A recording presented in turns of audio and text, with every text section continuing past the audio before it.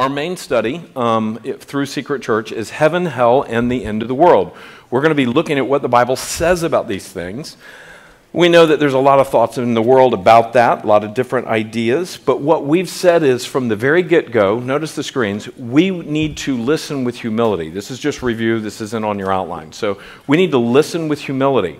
I'd like for us to read Matthew 24 out loud together. So everybody's eyeballs on one of the screens. Look at Matthew 24, and let's read this out loud. It says, "Heaven and earth will pass away, but my words will not pass away." That's what the Lord Jesus said.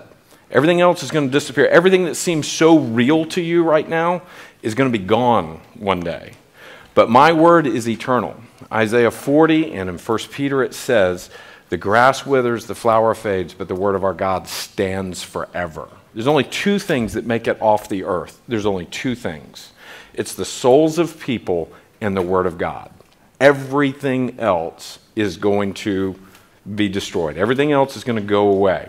Like you came into this world as a carbon person and your body is going to remain here as a carbon person. Eventually, he will restore everything. But the present earth that we see in this day and time, the Bible makes very clear, is going to pass away. But there's a lot of different ideas about heaven and hell in the end of the world. How many of you studied the pyramids growing up? Did you study the pyramids? I used to think the pyramids were the coolest thing in the world. So I would study the pyramids, and what was inside the pyramids? A basketball court? No, not an arena like in Memphis. Some of you have seen the pyramid in Memphis. No, what was in there? There were tombs. And what were in the tombs? All kinds of treasures. And what was the idea of all kinds of the treasures in there? They're going to take it with them. That's right, Aheles. The idea was, you better hope that you weren't one of Pharaoh's servants. Because I don't know if you've read about this, but there were many of Pharaoh's servants that were sent with him when he died. So, Pharaoh's looking pretty sick, and suddenly people start dropping out of town. They're like, so, we have from the Egyptians right on through every civilization, mankind has a lot of ideas about heaven and hell and the end of the world. But what we need to do is to know what God says about heaven, hell, and the end of the world. And so we want to minimize the thoughts of who? Okay, is anybody paying attention here? We want to minimize the thoughts of man and magnify the truth of God. That's what this whole study is about. Now, we've talked about the fact that, keep on going there, Matthew, Michael, and there's one of those M's. Okay, we've talked about that there's books, and then there's more books. Keep on going to the next one. There's all kinds of books that are written about this. They're really popular and everything. But again, we don't want all of the thoughts and the ideas of man. We want the truth of God. And so as we look at this and as we work on this, we want to be just honestly coming and recognizing the realities that are around us. So last week we looked at the frailty of life, the fact that life is fragile, and that there's a finality in death. We recognize the fact that nobody goes through death and comes back. That really is not what we see in the Scripture. There's only one who has done that, the Lord Jesus Christ himself. And anybody else who did that we see in the Bible is through the power of God. We see that Lazarus was raised by the voice of God, the same voice that would create the world. The same voice that would speak and stars come out of his mouth was the same voice that can look at Lazarus, who's been in the tomb so long he stinks, and say, "Lazarus, come forth." It's so amazing. The Bible fits together perfectly. Jesus does that just a few days before he goes and lays down his life for us. It's the picture of what he's about to do. He is showing Mary and Martha and his other disciples saying, I have power over life. I'm going to lay down my life and I'm going to take it up again. So he said that to them. He shows them with Lazarus. Lazarus, it's the very thing that happens. And she says, how am I supposed to believe in this? What am I supposed to think of this? And he says, Mary, I am the resurrection and the life. So the fragility of life and the finality of death. That's what we looked at. Now look as well, and just kind of look at the screen. We said heaven is for real, but so is hell. Secondly, or the third idea here is eternity is coming for us all. It's not an option. The fact that there is the reality that death is coming. In fact, look at this next part. We said the worldwide mortality rate is what? 100%. Y'all got that. It's 100%. No one skirts that. Doesn't matter who you are. Doesn't matter how wealthy you are. Doesn't matter how good looking or beautiful or smart you are. Whether you're Einstein or whether you're Bill Gates or whether you're whoever, Marilyn Monroe, it's coming. So we've got to remember. And we said last week that death is multifaceted.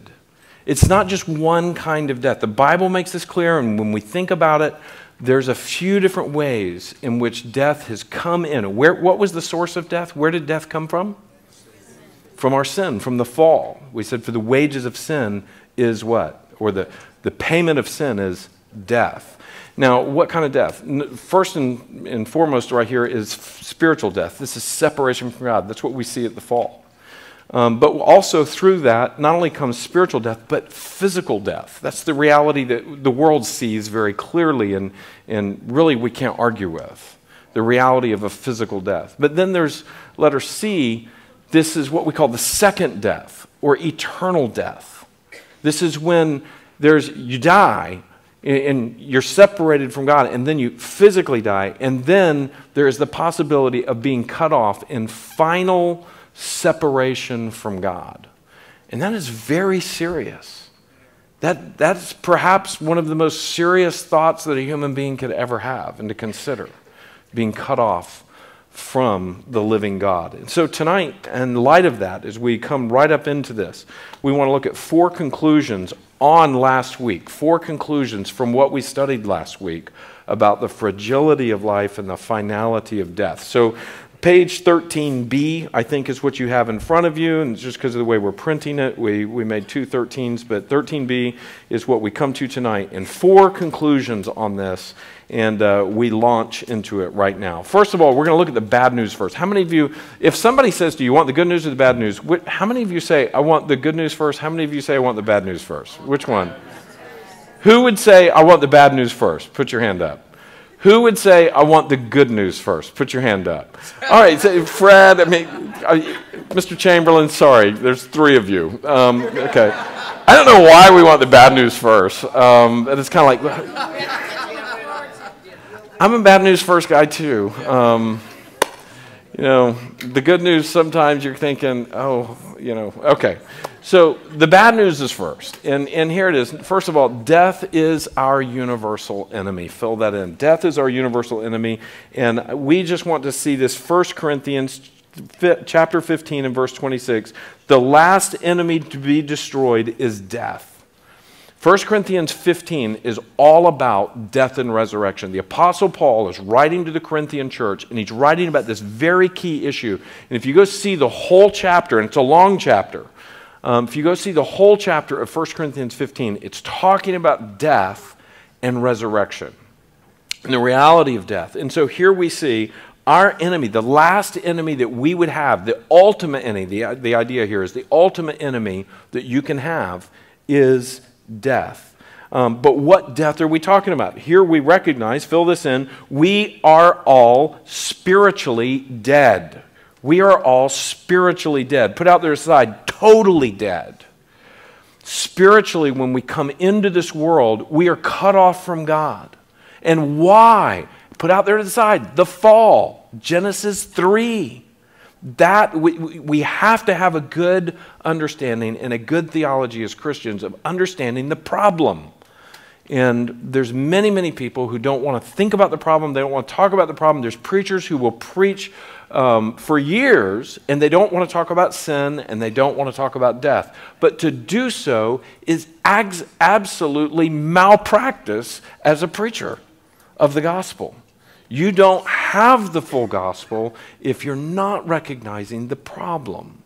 And so when we think about this, we're all spiritually dead, and this idea of being spiritually dead is being cut off from God. Now, Pastor Ben a few years ago when he was preaching, he gave a great illustration. I'd never heard it before, and I remember it on this idea that we are all spiritually dead. You need to back up one, guys.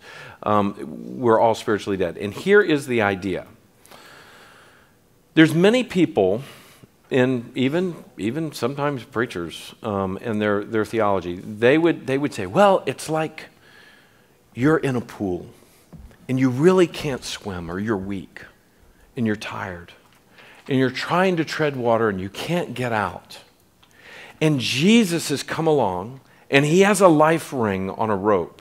And Jesus comes, and he throws you the life ring in the rope, and he pulls you to safety. Now, there's the idea of a savior there. But I'll never forget, that night, Pastor Ben just said, folks, we're not treading water, struggling in the water on the surface of the pool. We're on the bottom of the pool. The Bible makes clear we're dead. We are dead in our sins. It's already happened. We're in trouble. We have a serious problem. And not only are we dead spiritually, but this is what leads to, we're dead spiritually first. And then this leads to our physical death. And so that's the second part there, guys. You can keep going. We all experience physical death. But after, and so just, and I want you to see Ephesians 2. Here I should read this. This is important. In fact, I'd like to ask somebody to just read this good and strong. Adrian, can you read this for us? Adrian, back there in the back. Read Ephesians 2, 1 through 3.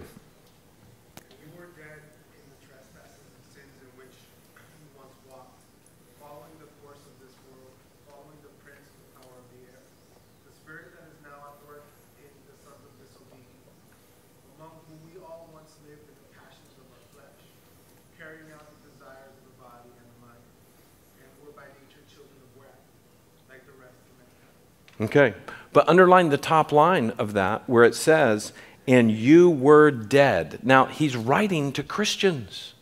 And so that's why it's the past tense. He's saying, you were dead. But because you are in Christ, you're no longer dead spiritually. But then look at the next part. We all experience physical death. Underline the first part of 1 Corinthians 15:22. For as in Adam, all die. You see, this is the idea of the fall. Going back to Genesis chapter 3. He blew it. We're part of that. We are the sin is passed down through all of humanity, needing a Savior. And so we are born into sin. David would say in Psalm 51, in sin I was conceived. The idea is this whole world is fallen in sin. Look at the next part here. We all deserve eternal death. We have to recognize that. Why? Because God is holy and we are sinful. You know, one of the good examples of this fact, of the fact that we are born dead and this all leads to an ultimate death is this. Do you have to teach a child to do the wrong thing? No. Your kids come out ready to do the wrong thing. I mean, no one has had to teach their kid to sin or to lie or whatever. We have to teach them to do what is right, and it's just part of our fallen nature. That is where we gravitate. Look at the next part here. We all deserve eternal death. Look at Romans 6:23. Underline the first part of it, that first phrase. What does it say in Romans 6:23? First phrase. Read it out loud. It says what? For the wages of sin is death. This is where sin leads. The consequence of our sin is death. Okay, so that is the bad news. Death is our enemy. Number one, death is our enemy. But here is the good news. And we could say the glorious news, the great news. And it's this, that death has ultimately been defeated. Death has ultimately been defeated. This is why you can have the words eternal life. This is why you can have the words everlasting life. It's because death has been defeated. And look what it says in 1 Corinthians 15:54, and get ready to underline this. Look what it says. When the perishable puts on the imperishable, so that's when your earthly flesh, this is perishable, when we put on the imperishable, that is God's restoration that can never perish. When the perishable puts on the imperishable, and the mortal puts on immortality, then shall come to pass the saying that is written. Look what it says. Death is swallowed up in victory. Underline that. Death is swallowed up in victory. O death, where is your victory? O death, where is your sting? The sting of death is sin, and the power of sin is the law. But thanks be to God who gives us the victory through our Lord Jesus Christ. Underline that last part. The victory through our Lord Jesus Christ. So what has overcome death but God himself, the author of life, our Lord Jesus Christ? And so there's a few things we want to recognize under this. Letter A is this: Jesus has lived the life that we could not live. This is the big deal of Jesus' life. He has lived the life that we could not live. Pilate said to him, "What is truth?" And after he had said this, he went back outside to the Jews and told them, "I find no guilt in it." Pilate did not find guilt in Jesus. Everyone around Jesus began to realize he has not sinned. In fact, one of the thieves on the cross would look and say, "Do you not recognize that this man is without sin? You and I are thieves. He is without sin. He has done nothing wrong." Look at Hebrews chapter 4 and verse 15. "For we do not have a high priest who cannot sympathize with our weaknesses, but one who in every aspect or every respect has been tempted as we are," underline it, double underline it, "yet without sin." Jesus never sinned. He was God. God does not sin. Jesus comes in the form, God comes in the form of a human. God comes in the body of a man, and he does not sin. This is why he is the perfect sacrifice. Look what it says in 1 John 3 and verse 5. It says, "You know that he appeared in order to take away sins." And then look what it says.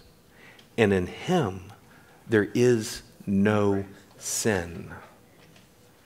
So we need to be very, very clear about this moral quality of God, that he is perfectly just. He is perfectly right. He is perfectly sinless. This is who Jesus was. So letter A, what is letter A at the top? Jesus has lived the life that what? Why could we not live that life? Because we're sinners. Have you ever thought to yourself, I'm going to go one whole day? I mean, I've thought that many times. I'm not going to blow anything once. Not one bad thought. And as soon as I say that, there's a bad thought. You know, can't control it. It's just part of our flesh and part of who we are. That even as Christians, we still struggle with our sin. And this is part of what is the glory of the greatness of God's grace. That he saves us even as sinners. The day we get saved, we don't stop sinning. We're going to talk about that as we go on in this study. But we have a completely different perspective and a different standing with God. Okay, but so if we look at this and we say, okay, Pilate says, I find no guilt in with him. Hebrews says, yet he is without sin. 1 John 3:5 says, there is no sin in him. But if death is the penalty of sin and Jesus had no sin, then why did he die? If Jesus was the one who had no sin and death is the penalty of sin, why did Jesus die? Well, I'm glad you asked that. I want you to see this. Letter B. Jesus has died the death we deserve to die. Fill that in. Jesus has died the death that we deserve to die.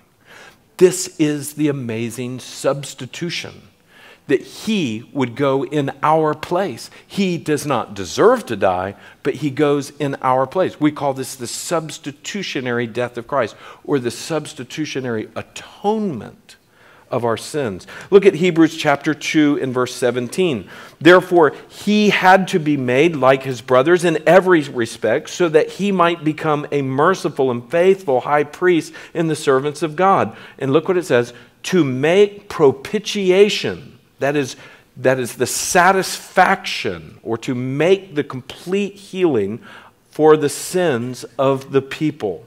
Look at Romans 5, 6 through 8. And I'm going to ask Pastor Lucas to read Romans 5, 6 through 8 while I get a drink. Go ahead. For while we were still weak, at the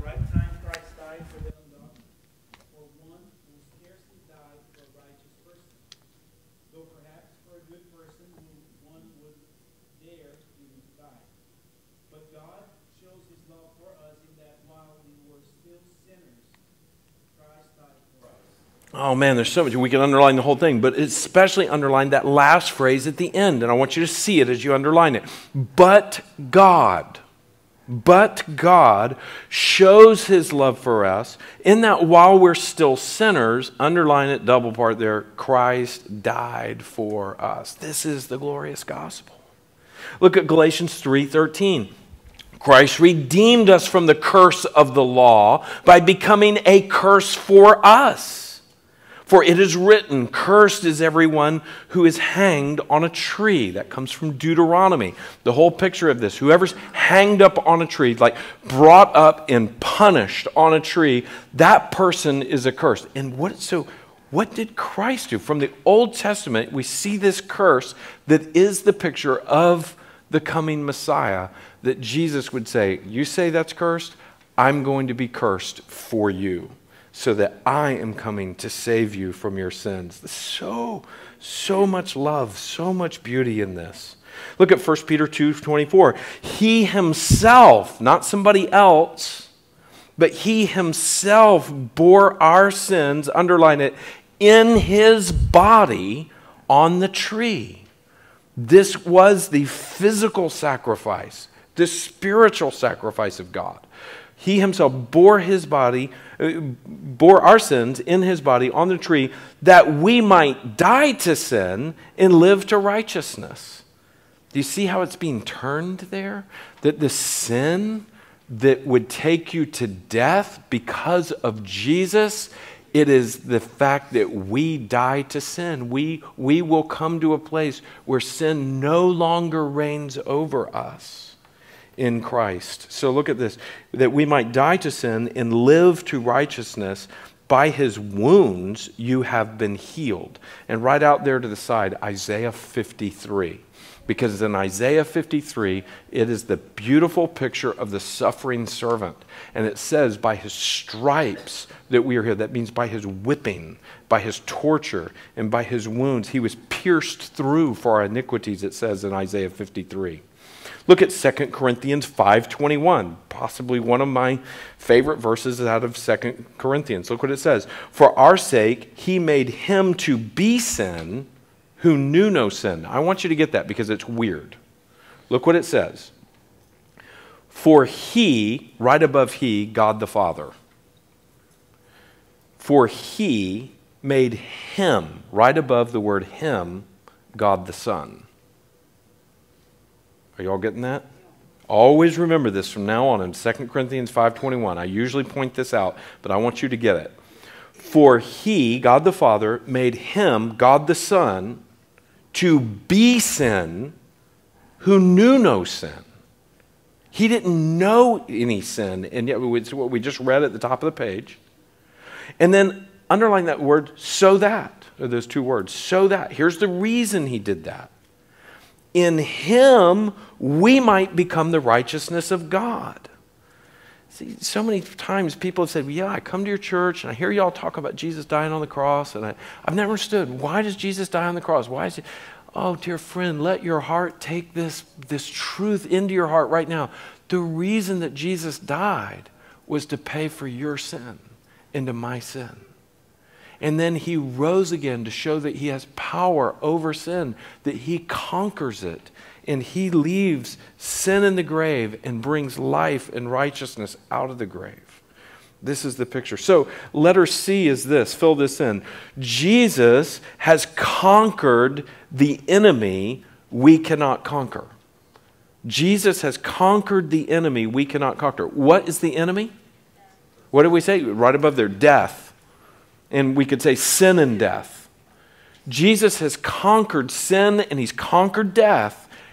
And it was the one we couldn't conquer. We were completely, and all of this points to the fact that we need to be saved. We need a Savior. So when people say, in good old cultural Christianity, say, well, you know, I got saved, and when I got saved, we use that term, I got saved, or this person got saved, or whatever. That's literally what we're talking about. It's not a bad term. I was saved from my sin. I was headed to being cut off from God. but he has rescued me. He has saved me. That's not just religious jargon. That's really theologically sound speaking, that he has rescued us. He has conquered the enemy. Look at 1 Corinthians 15, 3 through 8. Becky, can I put you on the spot? Would you mind reading that good and loud? Just stand where you are so everybody can hear you on the other side if you don't mind. Everybody follow along as Becky reads 1 Corinthians 15, 3 through 8. For I delivered to you as of first importance what I also received, that Christ died for our sins in accordance with the Scriptures, that he was buried, that he was raised on the third day in accordance with the Scriptures, and that he appeared to Cephas, then to the 12.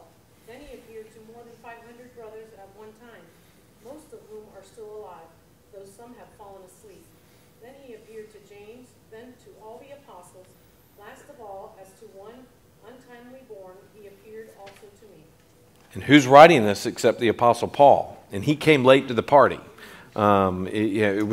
Jesus had already done his thing on earth and ascended to the Father, and Paul on the Damascus Road experience would have this conversion experience, that's why he's saying eventually he appeared to me in that picture. But don't miss the top part where it says, the most important thing that I've delivered to you, the most important thing that the Apostle Paul was preaching to them is that Christ died for our sins. And it says there, according to the Scriptures. What does that mean? Right above the word Scriptures there, OT. And what does OT stand for? The Old Testament. That is the promise that a Messiah would come. That's what the Jewish people were waiting on. In fact, even today, if there's someone who reads the Old Testament Scripture, perhaps in Judaism, and they're looking at that and they keep saying, well, we're waiting on the Messiah, waiting on the Messiah, waiting on the Messiah. Our big hope is that they would discover, oh, the Messiah has already come. He was promised, but he came. He was buried. He was dead. He was stone cold dead. And then he was raised on the third day. Again, according to the Scriptures, that was Old Testament prophecy, that he would be raised from the dead. And so Jesus has conquered this enemy that we cannot conquer. Look at Hebrews 2, 14 and 15. Since therefore, oh yeah, that's right. You got to turn your page. Give you a second. Look at the top of the page. Hebrews 2, 14, 15. Since therefore the children share in flesh and blood, he himself likewise partook of the same things, that through death he might destroy the one who has the power of death. Now here's the idea. Jesus took on flesh and blood. That's what he's saying here. He partook. He took on this. He became flesh and blood. That's why Christmas is such a big deal. The incarnation, that he would come take on flesh and blood. That through death he might destroy the one who has the power of death, that is the devil, and deliver all those who through fear of death were subject to lifelong slavery. We don't have to be afraid anymore of death because of Jesus' death and resurrection for us. 2 Corinthians 2:13, just the top of it says, look what it says, and you were dead in your trespasses in the uncircumcision of your flesh. Just right above the word dead, at the bottom of the pool. You were dead. You weren't dying, you were dead. He says, and you were dead in your trespasses and sins and uncircumcision. God made alive together with him, having forgiven us of all our trespasses, by canceling the record of debt that is against us, that it stood with its legal demands, this he set aside, nailing it to the cross. He disarmed the rulers and authorities and put them to open shame by triumphing over them. Not talking about Roman rulers and authorities, talking about the rulers of the authorities of the power of the air over our sin in this fallen world, that Jesus conquers them. And this is also exactly, you see that where it says there up there in that verse, canceling the record of debt that stood against us. That's why Jesus would say, it is finished on the cross. The Bible fits together like lock and key. I hope you're seeing that. The reason that some of Jesus' last words would be, it is finished, as he dies and gives up his gift. The word it is finished is literally a legal term, and it means paid in full. So Jesus goes to death paying in full, the perfect sacrifice, the one who never sinned, that should have never died. goes to death saying, this is how much I love you.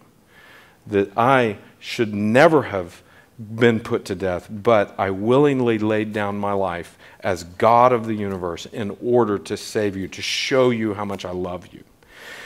So, huge circle. I want you to put a huge circle around both the decisive issue and Romans 10, 9, and 10. That whole thing. Just circle that whole thing because this is a big deal.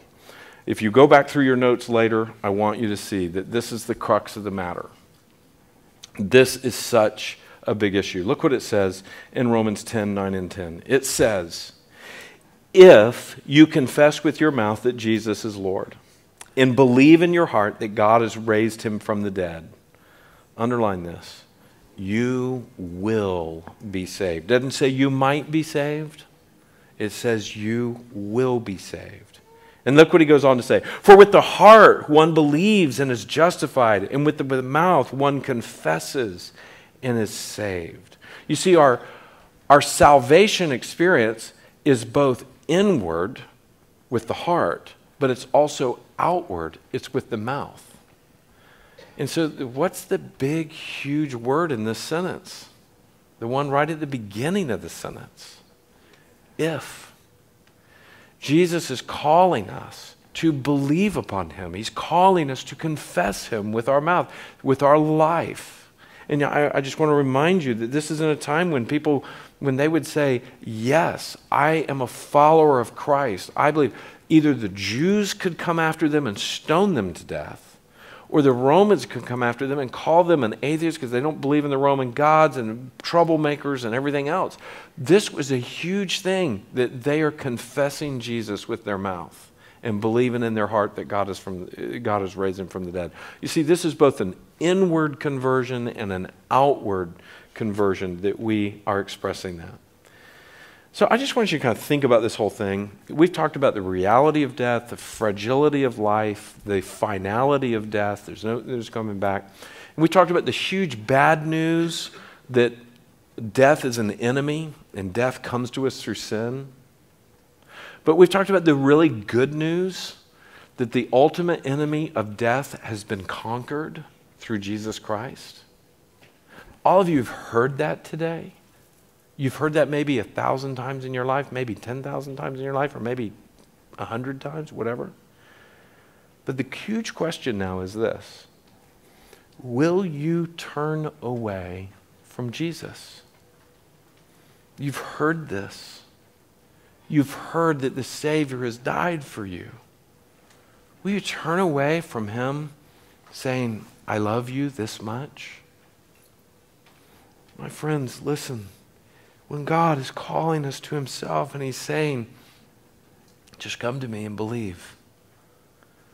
He calls us to run to him in belief, to run to him in confession, to run to him in repentance. My precious daughter's here tonight, and she probably knows which story I'm about to tell. And I've shared this one time before, but it's a concept that is very real, and I saw it alive in my child. You know, your children teach you a lot. Children teach you a lot about life. They teach you a lot about yourself. They teach you a lot about God. Well, we lived in St. Augustine. There was a fence in the backyard, and we would tell the girls, don't climb on the fence. We'd say, don't climb on the fence. Don't climb on the fence. You're not allowed to climb. There were woods behind the fence. They weren't allowed to climb on the fence, chain link fence. And I said, if you try to climb on the fence, you're going to get a spanking. You're not allowed to climb on the fence. It's dangerous, especially when Mama and Daddy aren't out here. So we're inside the house. And I look out the window, and there's Cheryl Ann up on the fence. And she's up there having a gay old time, looking around, into the trees and everything else. She doesn't realize that the house is dark inside and it's bright outside. She can't see us, but we can see her. And so I just sit there and watch her for a few minutes, and then I walk out on the back porch, and I ease out of the screen porch just into her view. And I'm just looking at her. She jumps down off the fence, and she runs to me in tears. She ran to me in tears. Now, she wasn't running to me in anything but repentance and in confession. That's what she was doing. She knew that I knew.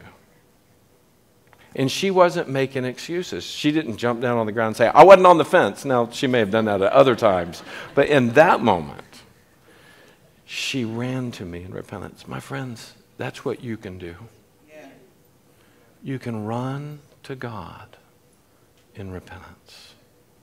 If you laid down your life for me, why would I not run to you?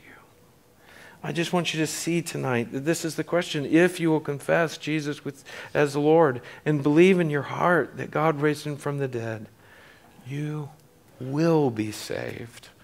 Will you turn away from him? Look at the next part. You see, here's the big picture.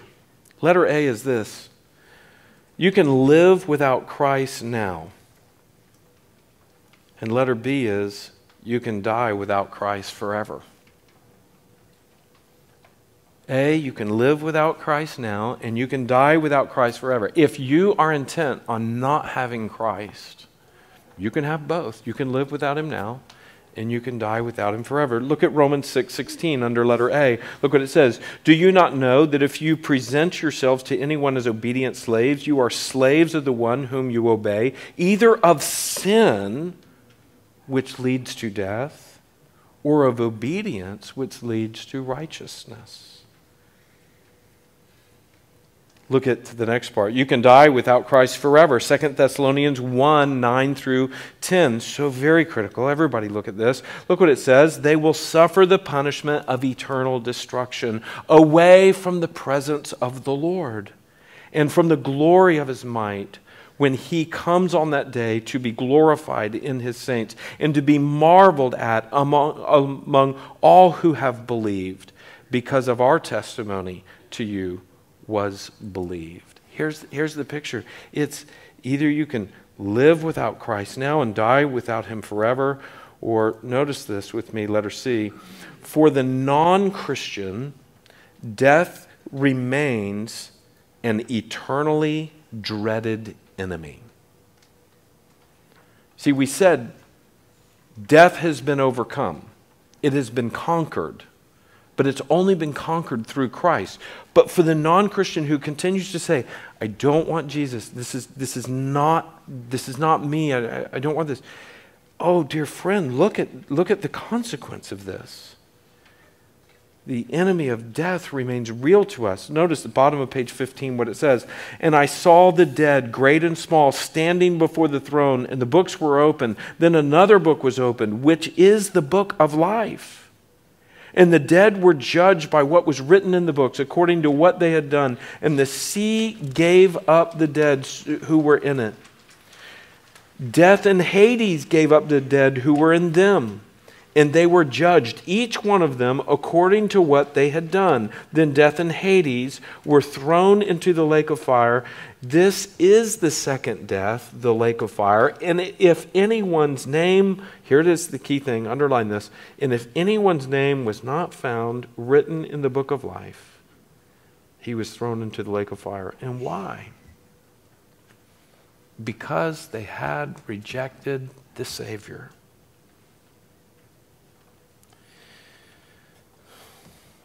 So number 3, will you say no to Christ and reject him and turn away from him? Or number 4, will you trust in him? This is so beautiful. Galatians 2:20 says, and let's read Galatians 2:20 out loud together if you would. Look what it says in Galatians 2:20, and this is talking about trusting in Christ and coming into life in him. Look what it says. Let's read it. I have been crucified with Christ. It is no longer I who live, but Christ who lives in me. In the life I now live in the flesh, I live by faith in the Son of God, who loved me and gave himself for me.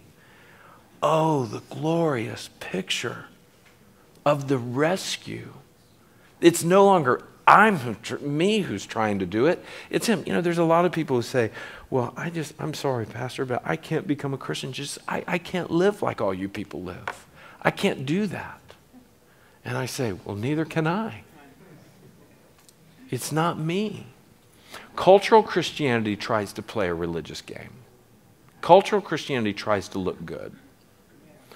But true biblical Christianity says, I'm a worm. I'm a sinner. I have no value in myself. The only value I have is the value that Christ has come and rescued me. And so if Andrew Coleman is trying to live as a Christian and even as a pastor, I can tell you that the only hope that I have is that Jesus has forgiven me of my sins, and he's given me his Spirit, and he is living out his glory in my life. And the more I let go of me and the things of this world, and the more I hold on to him, the more he gives me the power to obey. I mean, I have been given that through his grace, and you have too. So Christians aren't better than anybody else. They're just forgiven. And there's a big difference. Christians are not better than anybody else. I am no better than the most vile guy that's down in the Broward County Jail. I'm simply forgiven. And that is the gospel. And the only reason I'm forgiven is not because of anything I've done, but because of everything Christ has done. And so we just need to see the glory of this. So the question is, will you turn away from Jesus or will you trust in Jesus? And Galatians 2:20 says that we just simply come and live by faith. Look at that. Underline that. Live by faith in the Son of God. You just trust him to do what he said he'd do. He said he'd forgive you, so you trust him to forgive you. Say, Lord, if you said you'd forgive me, I trust you to forgive me. I turn from myself and I turn to you. Forgive me. So letter A is this, that we die with Christ now in this life. Yes, we die with Christ. You die, just like Jesus died on the cross. You die now by a decision of following Jesus. You say, I'm going to die to me and to my old life, and I'm going to live to Christ. Now, Romans 6, 5 through 11 is so rich with this idea of dying with Christ now. And this is so important. Romans 6 is important. And I'm going to ask Edward to lift up his voice and read Romans 6, 5 through 11. Everybody follow along carefully. This is die with Christ now.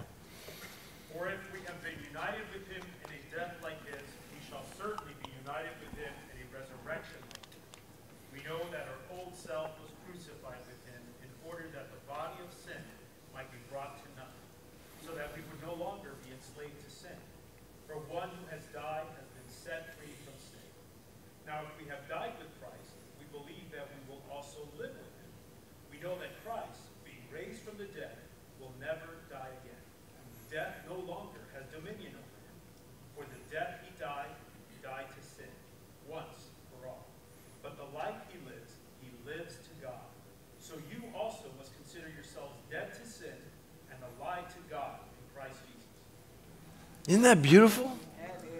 He's called us to just consider yourself dead. You say, well, sometimes I don't feel dead to sin. Sometimes I really want to sin. I really want to be angry, or I really want to be lustful, or I really want to be vindictive, or I really want to be angry, or I really want to be whatever. I understand, but that's your flesh crying out. And if you've come to Christ, what this passage is calling us to recognize is that stuff doesn't belong there anymore. That's not what you're supposed to do. You're to set your sights on the things that are above, because your life is now hidden with Christ in God. It just doesn't make sense for Christians to act like this. And this is why sometimes when we're talking together, and sometimes as pastors or just as brothers and sisters in Christ in the life of the church, sometimes somebody will do something and we sit down and we talk and we're sitting there and we're going, why'd you do that? Why are you doing that? This doesn't make sense. You say that you're a Christian. You say that Christ has forgiven you of your sins. Then why are you loving these things and holding, or why are you continuing to do that? It's an honest question, and that's what he's saying. He's saying, look at the bottom line of that passage in Romans 6, 5. He says, so you also must consider yourselves dead to sin and alive to God in Christ Jesus. And so this beautiful picture, you die to yourself now, die to sin now, and die with Christ as he has done. And then letter B, live with Christ forever. This is the glorious picture. And that life doesn't start after you die. That life starts the day you get saved. That you live with Christ forever. Look at John 11:25. Jesus said to her, I am the resurrection and the life. Whoever believes in me, though he die, yet shall he live. I don't think I've ever preached a funeral without quoting that passage right there, because that is the hope of every funeral that you could ever have to preach to people, is that if you come to Christ, though you die, you can live. I mean, that is the big picture, that Christ has overcome this physical death to give us a spiritual life that is eternal. So, what's really interesting here is that for the Christian, death becomes, notice the screen, for the Christian, death becomes a surprisingly helpful friend. Why would we say that? How can death become a surprisingly helpful friend? What does that mean? Say it again? Eternal life with Christ. Yeah. And what's the portal through which we get to eternal life in Christ? We walk through death. And so, I mean, I'm not trying to be Meet Joe Black here, that, you know, Brad Pitt shows up and he's representing the death angel and everything. I don't know if you guys have ever seen that movie, but it's really an intriguing movie.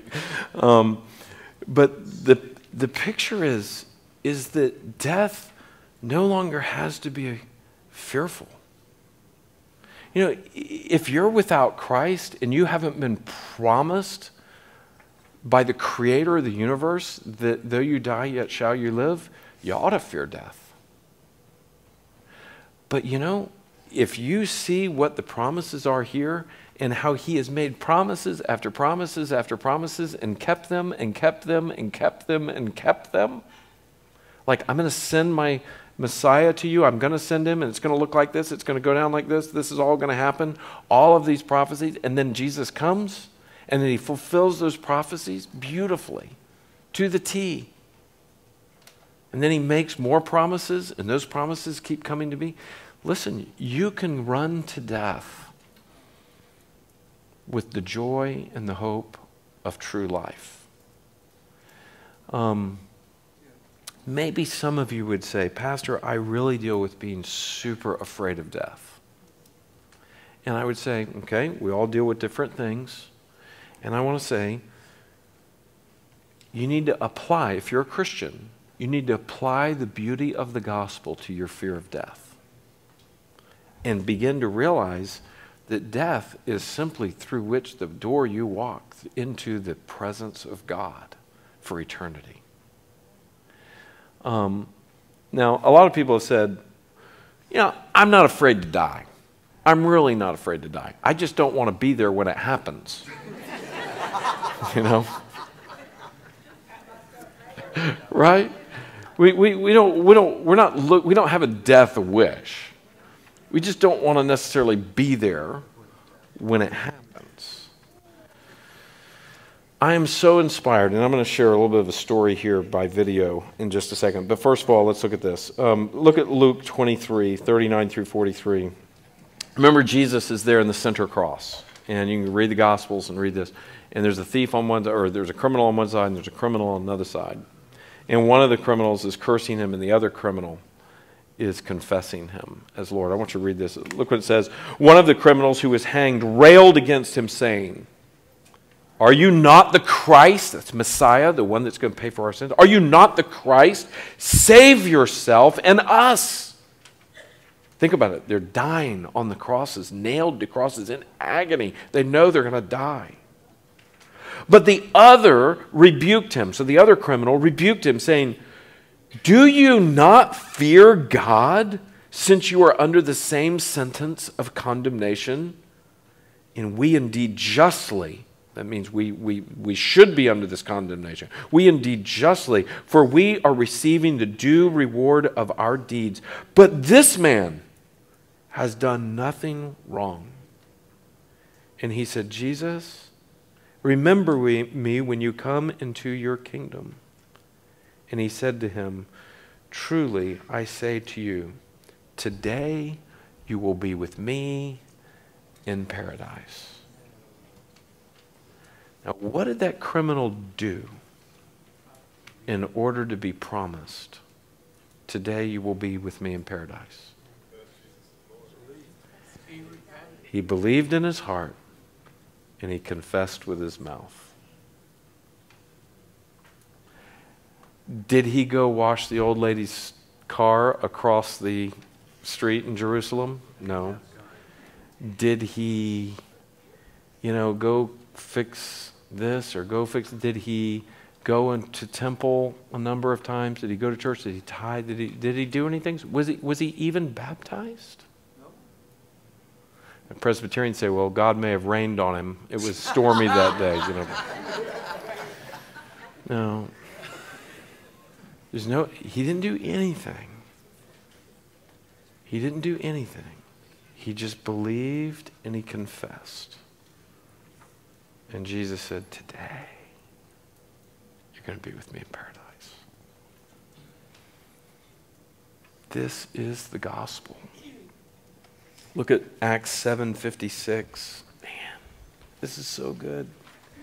And he said, behold, I see the heavens opened and the Son of Man standing at the right hand of God. You see, here's Stephen being stoned to death. Stephen looks up. Death's a friend. I see the Son of Man. Look at Philippians 1:20 through 23. As it is my eager expectation and hope that I will not be at all ashamed, but that with full courage, now as always, Christ. This is Paul who's waiting to be put to death. Okay? He's on death row. But that with the full courage now, as always, Christ will be honored in my body, whether by life or by death. Underline it. For me to live is Christ, and to die is what? Gain. Do you see that for the Christian, death, the sting of death is gone. For me to live is Christ and to die is gain. For if I am to live in the flesh, that means fruitful labor for me. Yet which I shall choose, I cannot tell. I am hard pressed between the two.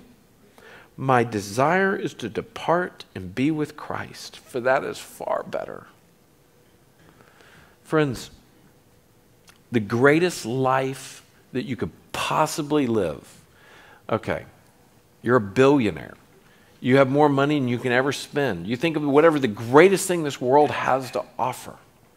Listen, for the true Christian, there is nothing in this life as great as it could ever be. Not the 300-foot yacht that Andreas is rebuilding over here across town. For me, that would be like heaven. I'm a boat guy. I like boats and be able to go anywhere in the world in a fancy boat and do all of those things and have a submarine on board and everything. I mean, these guys, it's gold toilet seats and everything else. I mean, whatever the world, the greatest thing the world has to offer is absolutely nothing compared to the glory that we're going to have when we see God and be with Him in His presence. It makes the finest yacht that Andreas could ever work on look like a garbage can. Seriously. The beauty, it's so much far better to be with Christ. So here's the definitive conclusion on the whole thing. Death is not the end. Death is not the end. In Hebrews 9:27 it says, and it is appointed for man to die once, and after that comes judgment. So death is not the end. There's something that's coming after this physical death. But death is only the beginning. And it's the beginning of one of two things. It's either the beginning of eternity with God, or it's the beginning of eternity without God, without the buffer of this earthly life. Now, you see a phrase here, Dietrich Bonhoeffer. Oh God, this is the end for me, the beginning. Dietrich Bonhoeffer was a man in World War II. Under Nazi Germany. Some of you have heard the story of his life. He was a pastor, professor, theologian, philosopher, rebel against the Third Reich. He actually participated in a couple of plots to assassinate Hitler because Hitler was so diabolical, and he knew that even as a pastor. And at the end of his life, notice what he said, Oh God, this is the end. For me, the beginning of life. The end of a world of fallen sinfulness and the beginning of life. He knew what the scripture would say. He said, no, this is not the end. This is the beginning. Do you have that hope? Let's pray together tonight as we finish.